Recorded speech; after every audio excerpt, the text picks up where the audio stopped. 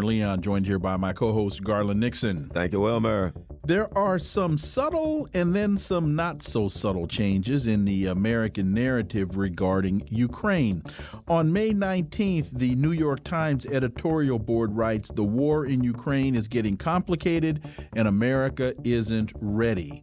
Biden pens an op-ed in the New York Times entitled, "What America Will and Will Not Do in Ukraine." The Guardian has a piece, "Russia is winning the economic war and Putin is no closer to withdrawing troops." The Washington Post has a piece entitled, "Ukrainian volunteer fighters in the East feel abandoned." Well, what are we to make of these new narratives? Well, for insight, let's turn to our next guest. He holds the John J. and Rebecca Moore's Chair of History and African American Studies at the University of Houston. He is one of the most prolific writers of our time. His latest book has just been released and is entitled "The Counter-Revolution of 1836, Texas Slavery and Jim Crow and the Roots of U.S. Fascism." Dr. Gerald Horne, as always, sir, welcome back. Thank you for inviting me. So before we get into the specifics of these pieces, and I've only mentioned a few, we've heard so much about the hybrid war, winning or losing the information war. Are Garland and I correct in our interpretation of what we are reading, that we are now seeing a shift in the Western narrative?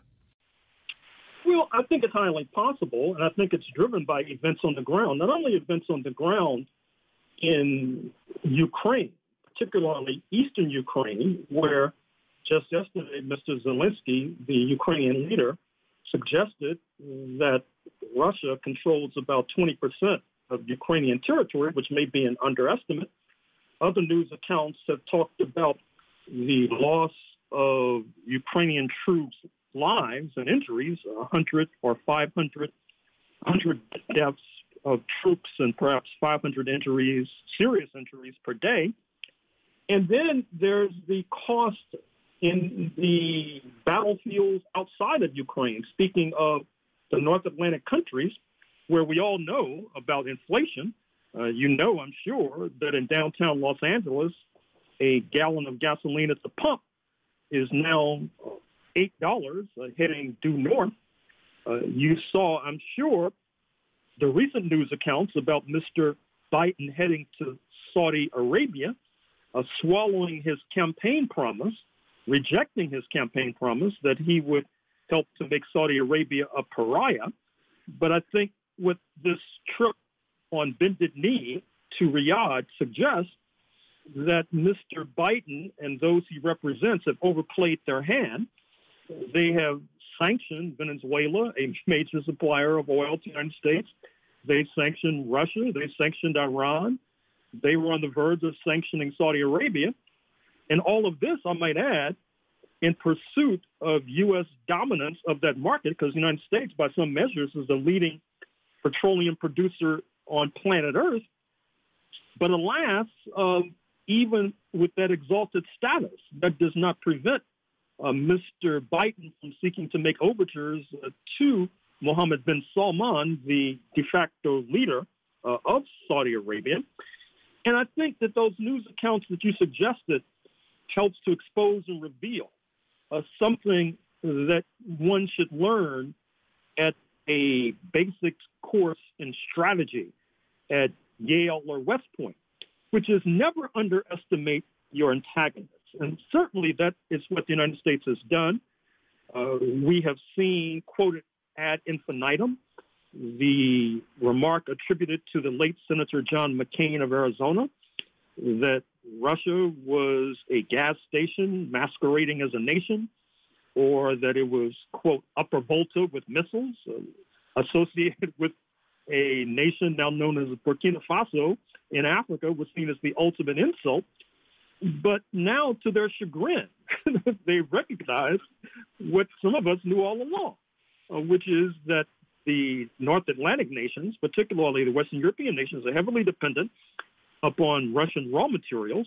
A good deal of the world is heavily dependent upon Russian agriculture, to the point where a number of the European Union nations have been forced to bend the knee and accede to Moscow's request that they pay for these commodities in rubles, helping to prop up the ruble and helping Russia to fight the inflation that has become a scourge in the North Atlantic nations.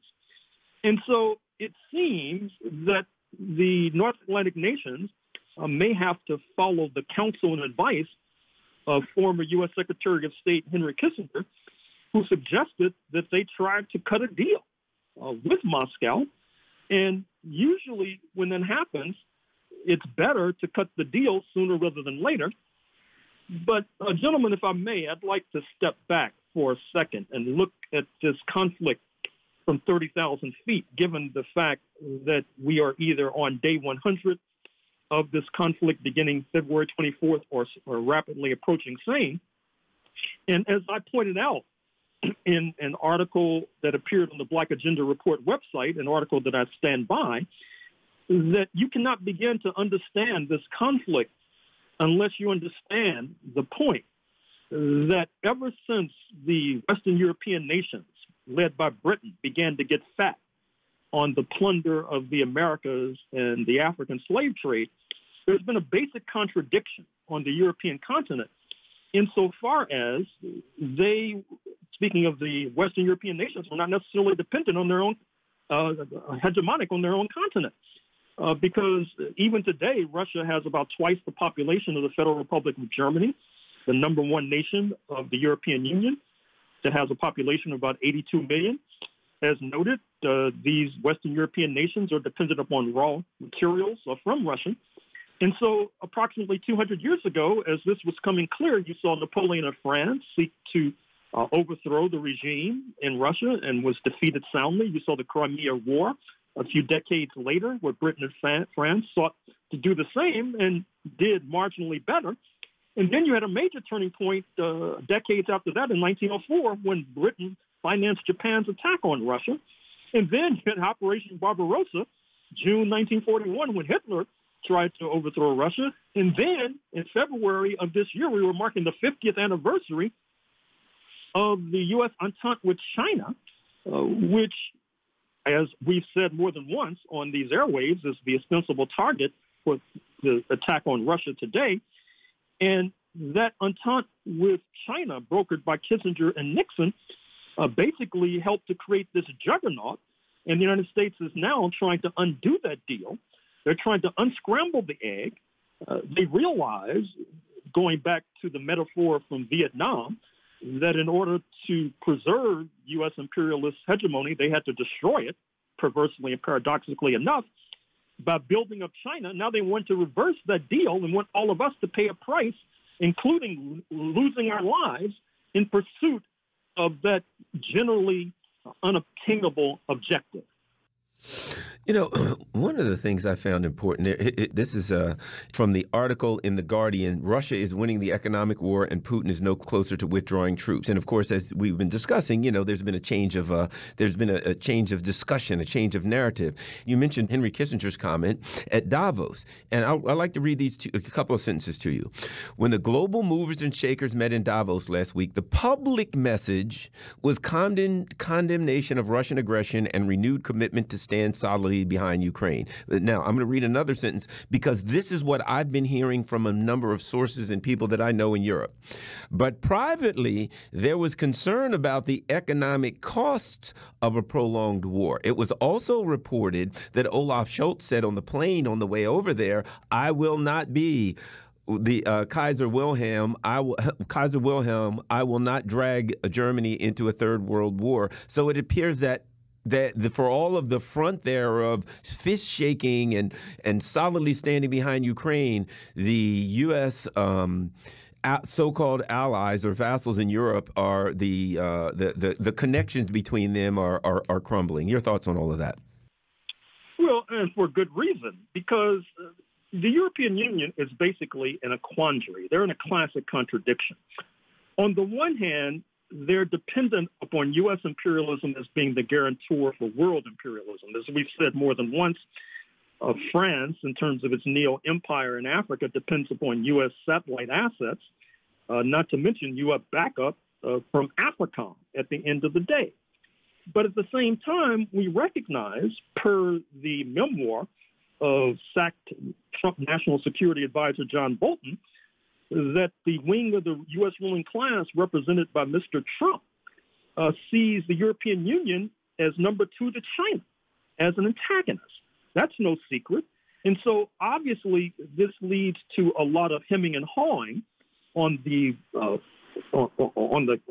with regard to Paris and Berlin, as represented by those remarks by Chancellor Scholz.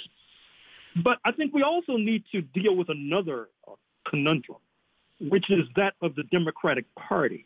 Because if you look at the recent book by hawkish Washington Post columnist Josh Rogan, speaking of chaos under heaven, he tells us what we already knew, which is that Mr. Trump, during his regime, was trying to improve relations with Russia so as to focus like a laser beam with regard to China.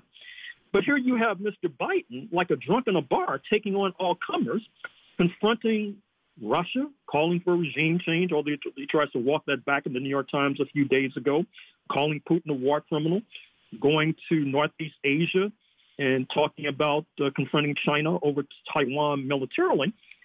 And we have to try to understand how it is that the party that is oftentimes thought to be to the left of the Republicans can be to the right of the Republicans with regard to bedrock foreign policy issues.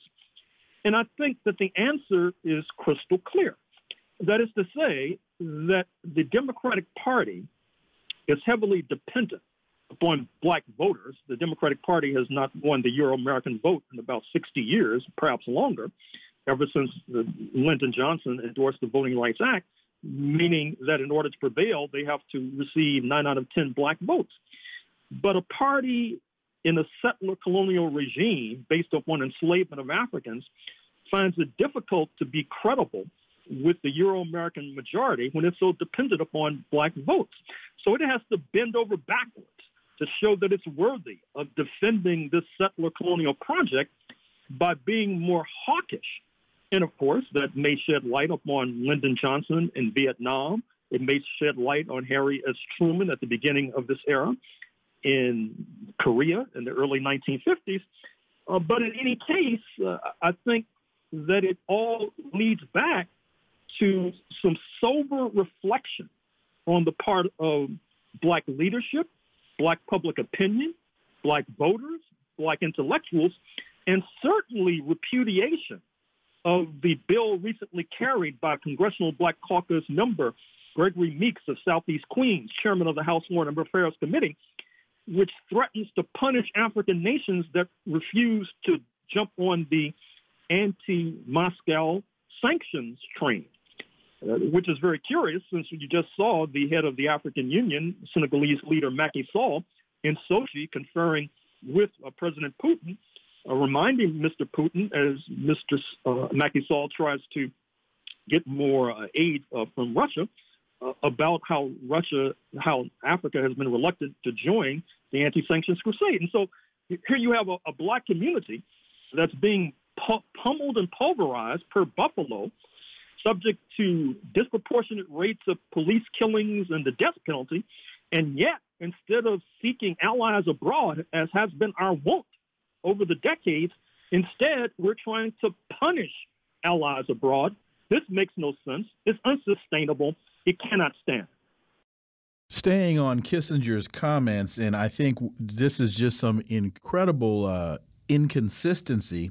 So Kissinger says that negotiations must get underway soon to end Russia's Ukraine war in order to avoid a war against Russia itself.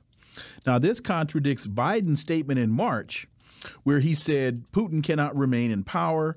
A dictator bent on rebuilding an empire will never ease the people's love for liberty. But then he says in his op-ed of last week, we do not seek a war between NATO and Russia, and as much as I disagree with Mr. Putin and find his actions an outrage, the U.S. will not try to bring about his ouster.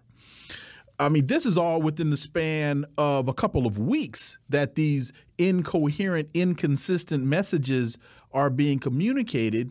And when you go further into his op-ed, he says, well, we don't want a war with Russia, but if our allies are attacked, basically, we will defend them. But then he sends these missiles into Ukraine, or wants to send these missiles into Ukraine, where Ukraine can attack Russian soil. And Putin has made it clear, if you send missiles into my country, I will attack the source from whence those missiles have come. So help me out. I'm a little, Joe Biden's got me kind of spinning here. Hey, Joe, pick a direction and stay on it. Well, I think we have to return to Watergate, where you recall that given another similar spate of inconsistent statements, Press Secretary in the White House, Ron Ziegler, reminded one and all that previous statements were, quote, inoperative, unquote. And I think that Mr. Biden is suggesting my statements in March, inoperative. The latest update you should pay attention to is my New York Times op-ed, which is very curious because some have been wondering why he wrote this down rather than give a speech to have it disseminated widely.